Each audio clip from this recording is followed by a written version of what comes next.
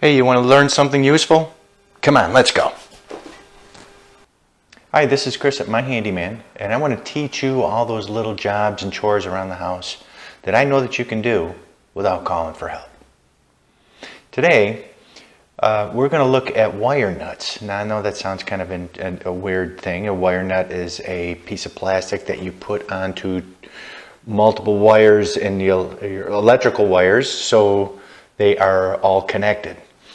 Now, there are different varieties of them, and the reason we're doing this is because in the last couple of videos that we have done, I changed out a light switch and an electrical socket, electrical outlet.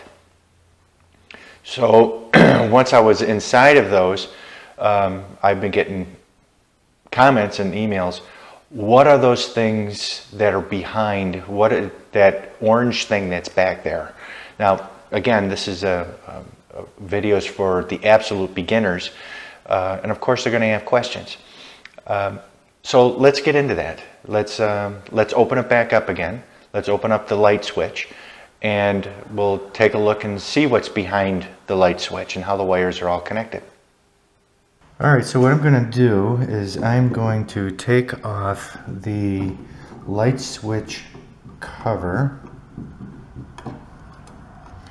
and we're going to pull out the light switch itself so we can see everything that's behind the light switch itself. See all the wires, see how they're all connected together.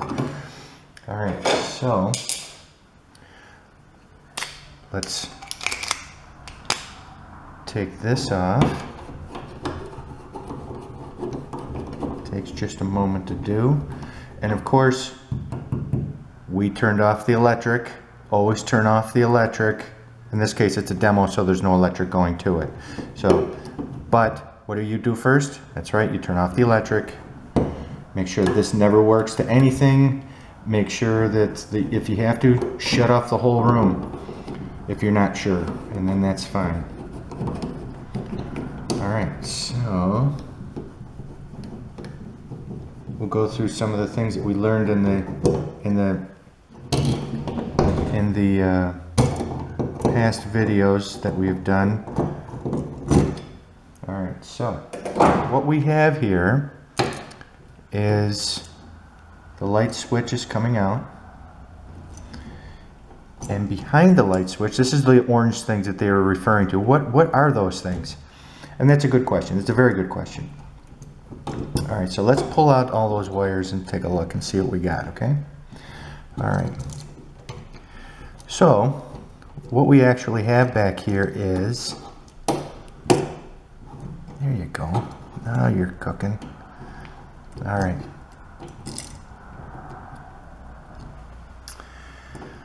Alright. What we have here, these are called wire nuts. Now these are the little bit more modern ones. The older fashioned ones kind of looked like this. Okay?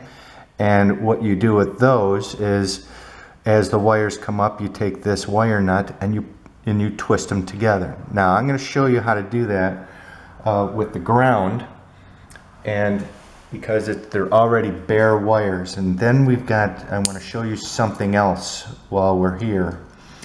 I'm going to, because once these orange type wire nuts are on here, not only are there orange ones, because this one will do 3 wires, but connect 3 wires, this one will connect 4 wires, and you can also get these that connect 2 wires.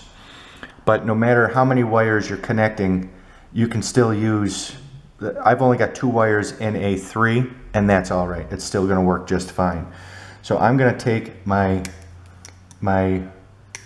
electrical snips here, and I'm going to cut the wires, because you can't pull these out. Once they're in there, they're in there. That's how secure they are. They're very nice. So once it's in there, that's it. You got to cut them off and start over if you need to do that. So what we're going to do here is we see that there are 1, 2, 3 wires. Now, if I wanted to, I could take these 3 wires, just like this. And this is the old way of doing things. You put them together like this, just like that. And then you twist them. You twist them together. If you can't do it with your fingers, because they're pretty heavy wires, that's what these are for. You twist the wires together. Okay? And then you put on the wire nut. Now the wire nut's got a spring on the inside of that. And once that twisting catches that spring, it stays on pretty secure. Okay? So we're going to go ahead and twist it on, and that's the way to do it. Now, that seems kind of like a lot of work, but it worked out pretty good. And if you notice, these are a larger unit than this. Look how big this is in comparison to this. So what we're going to do is I'm going to show you how these orange ones actually go on. So we're going to undo this. We're going to make sure that they're nice and straight, because they got to be nice and straight. So I'm going to go like this. Make sure everything is nice and straight.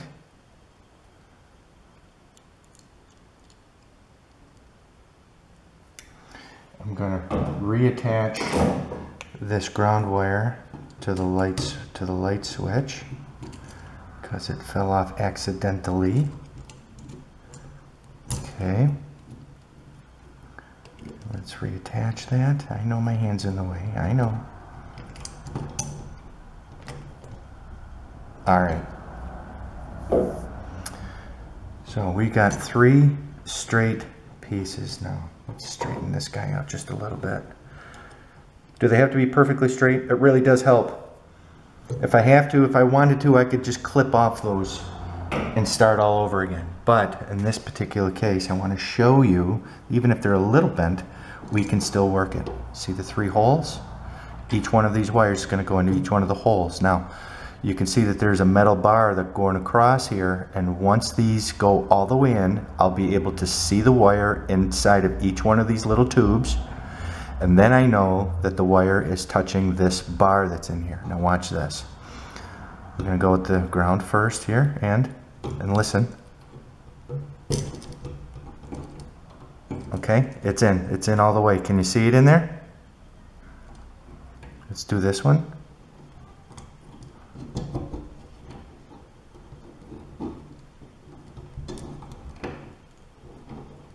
There, it's all the way in. And the third one, it's all the way in. All 3 wires are in. The convenient thing is now that they're all in, it's nice and flat, and it can shove back very, very nicely. Now let's say, for instance, you had to, you wanted to do the white wires or the black wires with the same thing. Now we did with the ground, and that's okay. So what I'm going to do is I'm going to shift this over here. I'm going to shift this over here, and we're going to snip this off with our snips like that. And now we can't put a connector on without these being stripped. Now what does that mean, stripped? Now the wire itself is what the electricians call is a 14-2, all right? And that's what you need to know, because on this tool here, you're gonna see different numbers: 20, 18, 16, 14, and 12, and 10. It's the thickness of the wire. This particular one is 14. So there's a little gauge there for 14. So what I'm going to do is I'm going to put it right on the 14. I clamp down and pull off this white casing. Now, how far up do I have to go? That's a great question. There's a little gauge right here. It says nothing, but what it does is that you can put your wire across the tool, put your thumb thumbnail right there, right at the edge, and that's how far you got to take off. All right, so I'm going to go to 14, clamp down on it, give it a twist, and watch this. And it comes right off. Isn't that nice? All right, let's do the other one, okay? All right, so I'm going to go like this. I'm going to put my thumb right there. I'm going to put it onto 14. Right there. I'm going to give it a little twist. And look at that. Now, watch this. They're nice and straight. Here's our connector.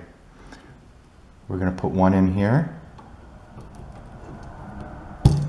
Did you hear that? Click. It doesn't actually click, it goes thump. And then the other one, there. Look, now it's connected. Those two are connected. They're not coming off. With the wire nuts, the old ones, they always had some sort of a tendency, if you had the wires spun on the inside of here, sometimes one wasn't spun tight enough and a wire would come loose. These, that doesn't happen. As long as you can see the top of the wire at the top of the unit here, you're going to be just fine. And that's how those work. So it's not rocket science. It's just a new way of doing things, and it works out pretty well. All right, we learned about some wire nuts. We learned about the ones that you can twist on and the kind that you can just push on. The push-on ones are a little bit more progressive, and they work much better than the twisty ones. And I hope that you learned something pretty nice with that. You can buy them in packages with the 2-hole, 3-hole, 4-hole. You could probably even get 5-hole if you wanted to. You have to go to probably a special electric store for something like that. The more you look around in the stores, you can find the product that's going to make your job a whole lot easier. Like that little tool that I showed you with the blue handle. Electricians use that all the time. So you don't have to be an electrician to buy one. They run about $30, $35 for a good one. And once you buy one, chances are you're not going to need another one because they are pretty good. Get the better one. If you're going to buy one, get the better one. Don't let anybody ever tell you you can't do it.